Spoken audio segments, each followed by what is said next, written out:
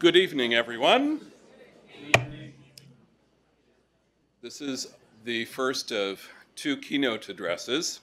It's our privilege to have as the first keynote speaker Dr. Dale Irvin, president of New York Theological Seminary, and as many of you know, a cutting-edge theorist in world Christianity and a prolific contributor to our field.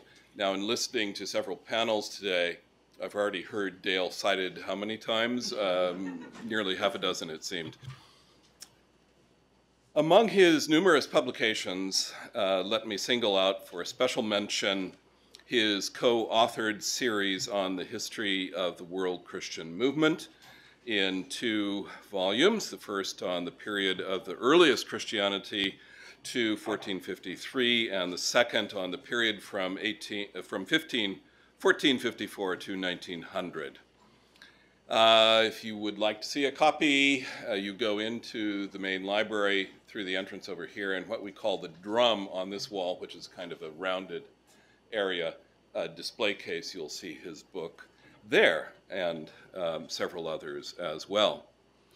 Now, both of those volumes of the history of the world Christian movement have been used here at Princeton Theological Seminary over the years in the history of Christianity curriculum.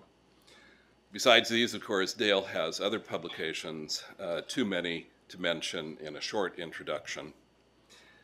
As for Dale's articles, which are likewise numerous, I'd like to draw attention to one in particular that was, for us here at the seminary, especially illuminating. I refer to an article that appeared first, it's been republished since in other collections, in the inaugural issue of the Journal of World Christianity in 2008 under the title World Christianity, an Introduction. Among many clarifying observations, Dale had this to say. Now, Dean James Kay, sitting here in the front, who welcomed all of us earlier today, quoted this same passage. It's well worth reiteration. As a field of study, world Christianity has its historical roots in the disciplines of missions, ecumenics, and world religions.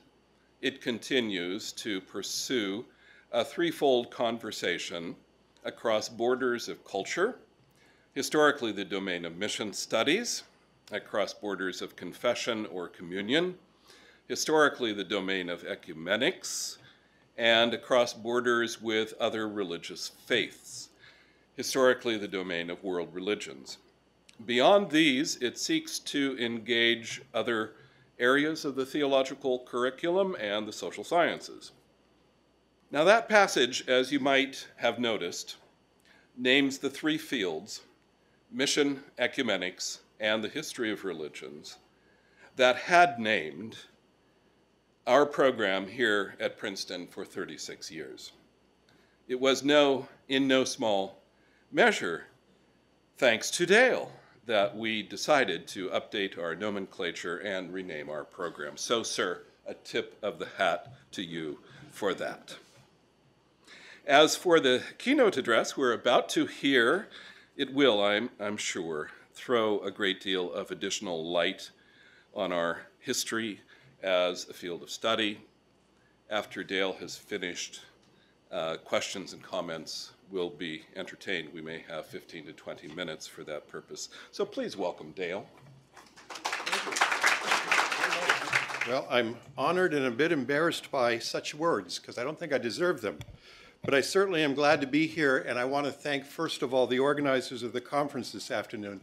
I am really excited about what's emerging here at Princeton in the program in World Christianity, History of Religions.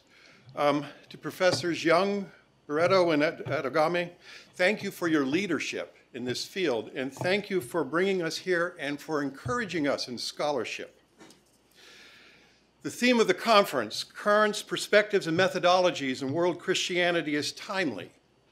It's pressing us to look beyond the assumptions that are often reflected in modern literature, contemporary literature, popular literature, and look more carefully at both the perspectives and the methods of our fields, as we've been hearing already today.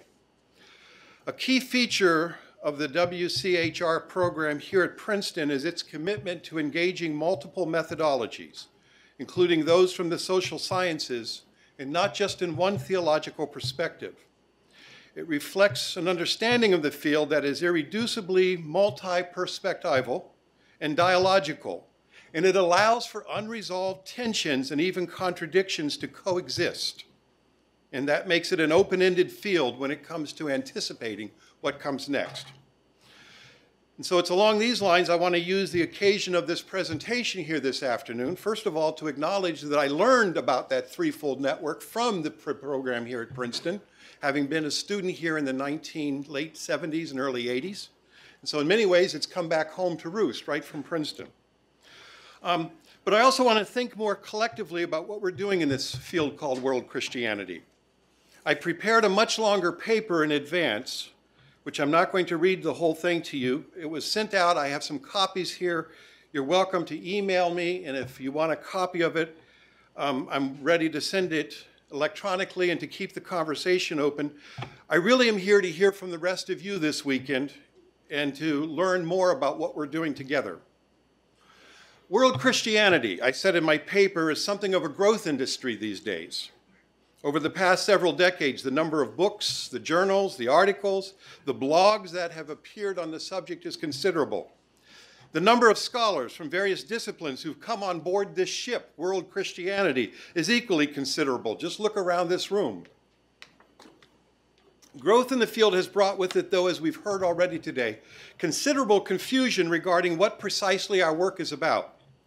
What in the world is world Christianity, we keep asking. When it comes to defining what the world means, we don't yet have a consensus. 15 years ago, in a personal conversation, Professor Lamin Sane remarked to me that one of the tasks, he thought, of world Christianity is to challenge what he called the tribalism that too often characterizes the work of our colleagues in the academy.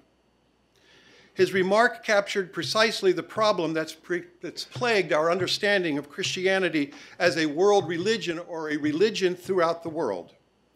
For most of the modern era, by which I mean the last 500 years, both in scholarship and in popular understanding, Christianity in the West, as well as in other parts of the globe, has been defined as a European religion. European expressions, European institutions, and European practices have been taken as being normative. Under those conditions, Christian actually referred to one tribe, European Christian. World then gets added to the term, said Lamin Sane, when we're seeking to study something more than just European Christianity on its own. World Christianity in this regard has a subversive role to play in the world of scholarship. Now, it's heartening for me to see the results of the efforts that Professor Sane and others like him over the last several decades have had in broadening theological learning, moving us beyond Western tribalism in the academy. This gathering is but one more example of the manner in which our work and his work is bearing fruit. But still, the lack of consensus and understanding what we are studying presents a stumbling block to our work. I don't want to remove the stumbling block. I want to see how we can build on it. I find the recently published volume, Relocating World Christianity, that Joel Cabrita, David Maxwell, and Emma Wildwood have edited, that was the subject of a panel here this afternoon, I find it to be making a significant contribution in this regard. Building on the work of Klaus Koschoka, who's here, and others, Relocating World Christianity argues that the study of world Christianity needs to be more than just the study of various local expressions of Christianity around the world. Our work in world Christianity is to make comparisons and connections, probe networks of exchange or lack of them, and bring into view for consideration what Roland Robertson calls the pan-local dimensions of our world. Relocating world Christianity makes the case that what is being called world Christianity is not something new. From the earliest days of the Christian movement, followers of Jesus of Nazareth have sought to carry their message to the ends of the earth.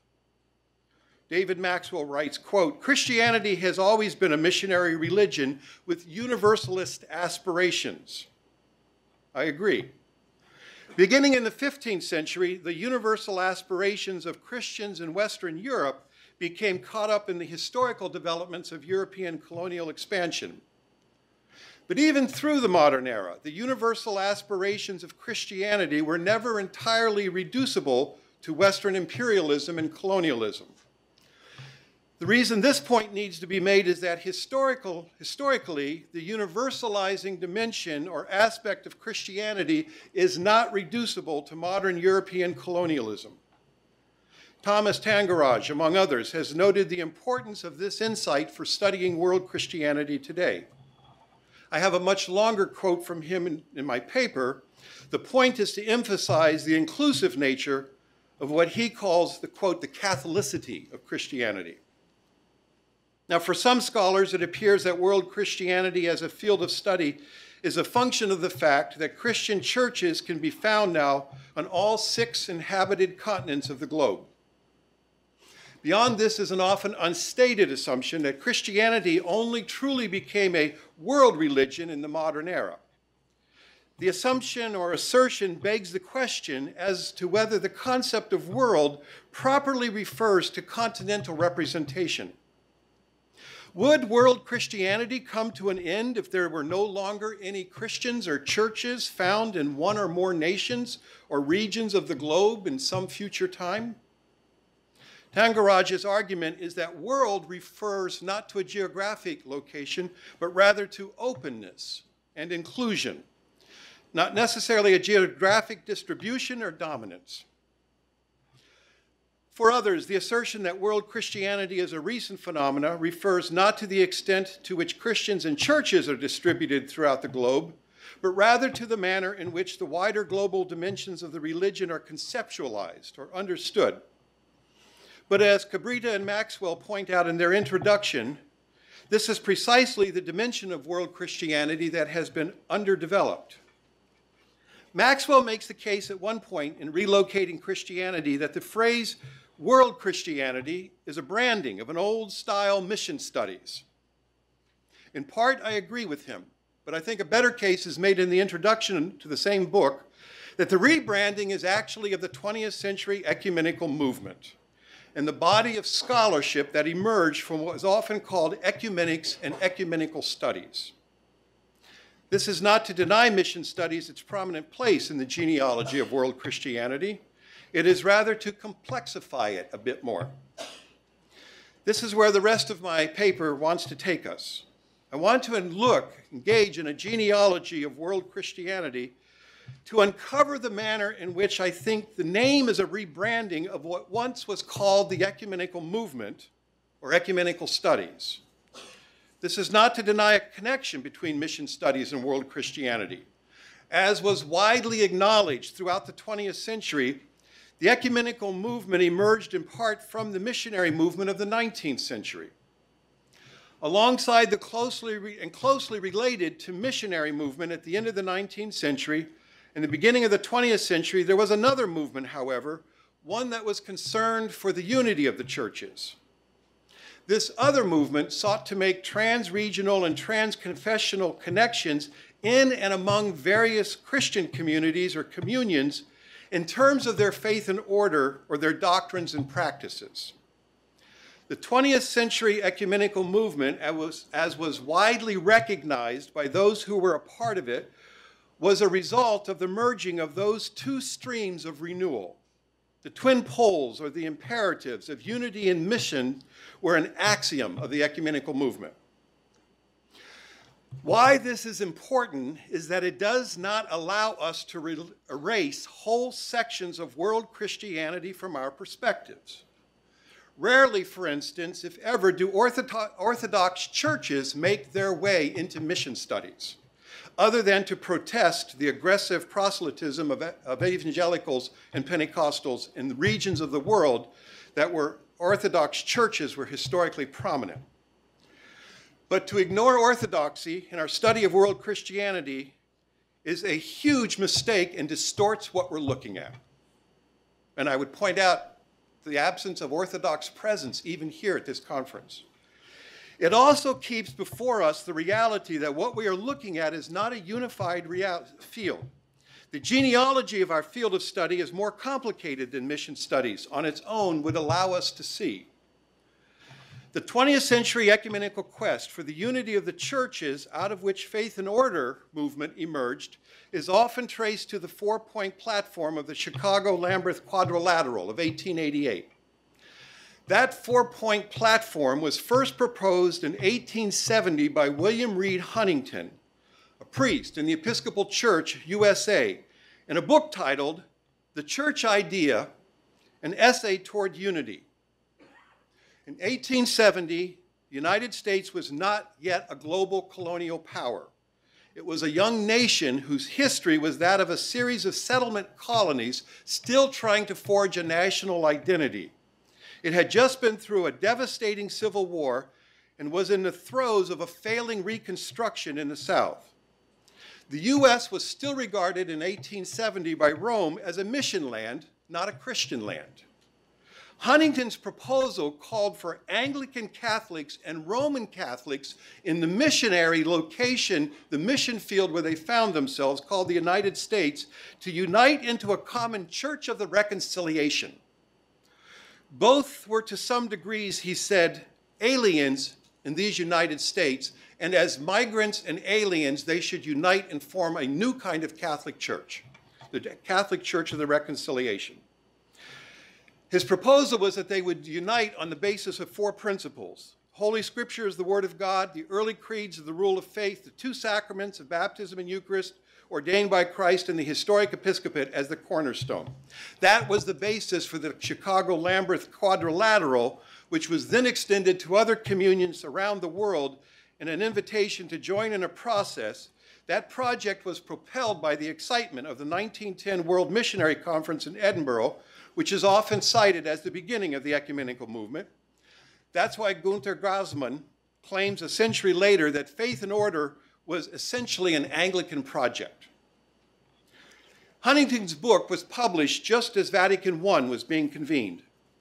6 years later, in 1876, responding to the manner in which Rome appropriated the term ecumenical for its council, the Methodist Episcopal Church in the USA North, at its General Conference, issued a call for an ecumenical conference of Methodism. The purpose of such a conference would be to gather representatives from Methodist churches around the world to demonstrate their visible connectedness in the same way that the recent Vatican Synod had done for Roman Catholics. A.C. George, the Methodist minister who initiated the call, envisioned other Protestants eventually joining in what he called a parliament of Protestantism. George argued that this would in fact aid in world evangelization, which would in turn help bring about the millennial return of Christ. World evangelization, foreign missions were not disconnected from these efforts of church unity. Both came to be associated with the term ecumenical among Protestants and Anglicans. One sees these in the expanding horizons of William Taylor's paper on the unity and cooperation in foreign missions that was delivered in the 1888 Centenary Conference on the Protestant missions at the world in London. I have a longer quote from Taylor in the fuller version of my paper. You can read it. In the discussion that followed his paper, Taylor called for an ecumenical council of Protestant and Anglicans to be held in the near future, not to frame new creeds, not to fight over old battles, but to organize completely for the propagation of the gospel throughout the world. The term ecumenical, he says, means worldwide. William Reed Huntington, who had first proposed that fourfold platform for unity among Anglican and Roman Catholics, that became the basis for the Faith and Order movement, he was at the 1900 Ecumenical Conference in New York City, because by then he had moved to become rector of Grace Church in Manhattan. He explained that ecumenical means nothing more than the whole world wherever human beings live. The World Missionary Conference that met in Edinburgh in 1910 is without question a major event in the history of the ecumenical movement, and it stays so in world Christianity. But Edinburgh 1910 also figures prominently in the wider history of the 20th century in a way that has not often been appreciated. A genealogical investigation turns up Edinburgh 1910 not only as a major milestone on the road towards ecumenical unity and the ecumenical movement, It was a major factor in precipitating one of the major divides in the 20th century that ended up separating churches all over the world. To Edinburgh and its immediate aftermath, we can trace the roots of the evangelical ecumenical divide that emerged primarily in Anglo-American Protestant theology in the 20th century, but then grew to global proportions. The evangelical ecumenical divide did not exist at the turn of the 20th century in Anglo-American Protestant theologies. There was an emerging divide between conservative and liberal theological movements, and later what became known as fundamentalist or modernist in the North American context, but neither of these led directly to the ecumenical evangelical divide. The genealogy, as we heard this morning, of the modern ecumenical movement leads one back to the student volunteer movement for foreign missions, founded in 1888 under the leadership of John Mott. 2 years earlier, Mott had attended the college student summer school that Dwight Moody sponsored in the campus of his Mount Hermon School in Northfield, Massachusetts. It was there that Mott heard Arthur Tappan Pearson issue a call for the evangelization of the world in this generation. Before the summer was out, Mott and others were laying the groundwork for the student volunteer movement. 2 years later, Mott went to work for the YMCA in a position that he had to travel extensively throughout the world. Everywhere he went, he ordered volunteer movements which became Christian movements on campuses. The SCM's, student Christian movements, were all Protestant. In 1895, Mott brought the leadership together in Sweden, and they formed the World Student Christian Federation. In 1899, Baron Paul Nicolai, a Lutheran whose family had served the Russian government, organized an SCM in St. Petersburg, Russia. Initially, it was only made up of Protestants, but in 1902, Russian Orthodox students were allowed to join and begin to participate as members. As with other local SCMs, participants were encouraged to develop a personal relationship with Jesus Christ, nurtured through prayer, Bible study, and other activities. Orthodox students were not told to leave the Orthodox Church, but were admitted to the St. Petersburg chapter as Orthodox. By 1909, Mott was ready to move in that direction. During his second visit to Russia in 1909, he set up leaders with the Russian Orthodox Church. Mott assured them that he was not there to proselytize. The assurance did little to persuade the Holy Synod to accept the WFCF at that point. A similar change was taking place in England among leaders of the SCM after 1900. Students holding evangelical convictions had initially formed the overwhelming majority of SCMs in England, but by 1908, High Church or Anglo-Catholics had begun to embrace the movement. The Anglo-Catholic participation in Edinburgh 1910 was a huge result of this participation. The watershed there was that in order to include Anglo-Catholics, Mott and others agreed to take Latin America off the agenda for 1910 as a missionary land, and a move which angered many of the evangelicals. The decisions were viewed as being a betrayal of the ecumenical movement. As one person has written, at length, the inclusivist policy reached a point at Edinburgh where the evangelicals felt that the gospel itself was being neglected for ecumenism and the authority of the Bible, not to speak of the certain doctrines that are essential to evangelical faith, were being displaced. Mott, on the other hand, persisted, and he began after Edinburgh to reach out intentionally to the Orthodox churches. In Istanbul, he had an influential audience with the ecumenical patriarch, who gave his blessings, and for the first time after 1911, they changed the constitution of the WFCF to admit Christians of any communion, not just Protestants. That is important to see because the ecumenical movement's initial inclusivism, which became an issue evangelicals criticized later in the century, had nothing to do with liberalism. It had everything to do with Romanism in High Church. What was at stake in the weakening of doctrine was the evangelical doctrine of justification by faith alone. Inclusion of Orthodox was seen by some in the student Christian movement as being a betrayal of the central doctrines of Christian faith, Protestant Christian faith. In the aftermath, leaders were accused of supporting Romanism. Students at Cambridge took the lead, and by 1920, they had organized a new international network of evangelical student movements that became InterVarsity, and the rest is history. Before the delegates left 1910 in Edinburgh, they voted to establish a continuation committee that eventually became the International Missionary Council. The IMC was a deliberative body made up mostly of Western boards and societies, but unlike Faith and Order and Life and Work, the other two main conferences that were organized, it provided a better platform for Asian, African, and eventually Latin American voices to be heard. The IMC held its first international conference in 1928. By 1938, 10 years later at Tambaram, more than half the delegates were from Asia or Africa. 61 of the 471 participants at Tambaram were from India. Western accounts of that conference have often typically noted the work of Henry Kramer, which was commissioned by Mott, The Christian Message in a Non-Christian World. Often remember that as being the keynote or the heart of the conference, asserting the necessity for proclaiming Jesus Christ as the ultimate measure of truth over against other religions and philosophies. But there was another perspective at Tambaram, which is mostly remembered by Asian theologians. A group of Indian theologians under the leadership of G.V. Job published in advance of the conference a book called Rethinking Christianity in India. I think that book is more important than Kramer's Christian Message in a Non-Christian World. Rethinking Christianity in India is sometimes described as being written in reaction to Kramer. It's not true. It was not the case. The volume emerged from a preliminary conference held by Indian theologians in Bangalore. It challenged directly the Western missionary rejection of the religions of India as being without theological value, and offered instead a positive assessment of the religious heritage of India informing Christian faith. Various contributors to the volume argued that the Spirit of God was at work outside Christian churches in a positive manner in the religions of India, and that revelation was not limited to the Hebrew people before Christ.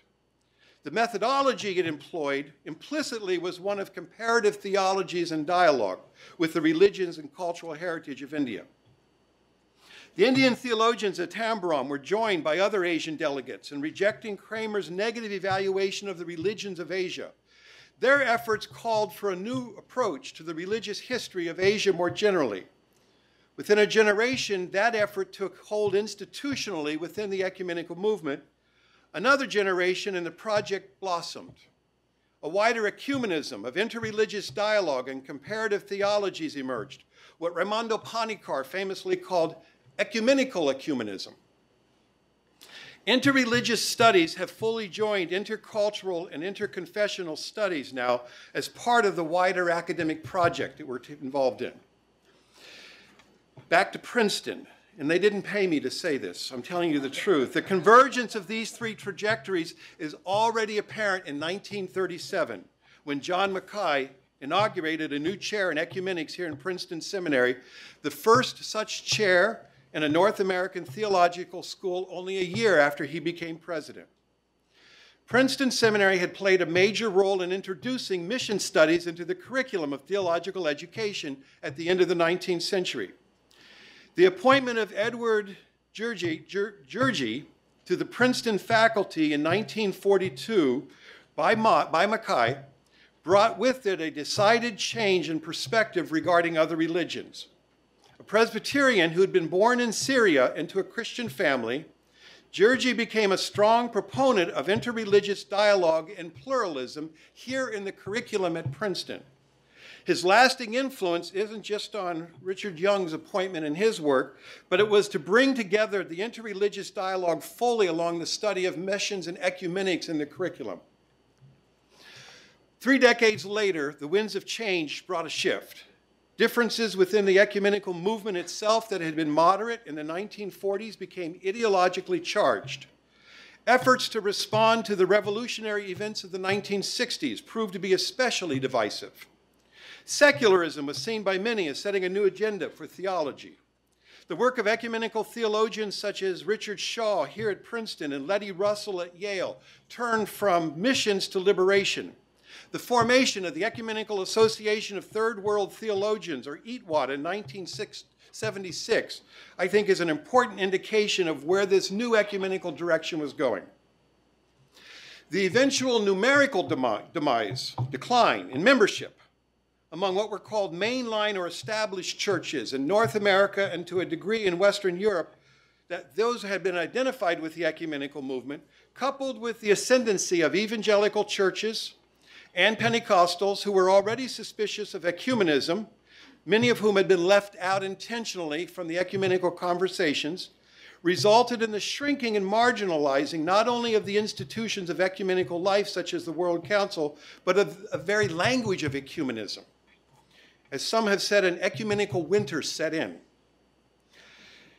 Evangelical scholars who are now working in the field of world Christianity have often noted their debt to the work of an earlier generation of ecumenical missiologists, and especially the 1952 IMC Willingen Conference.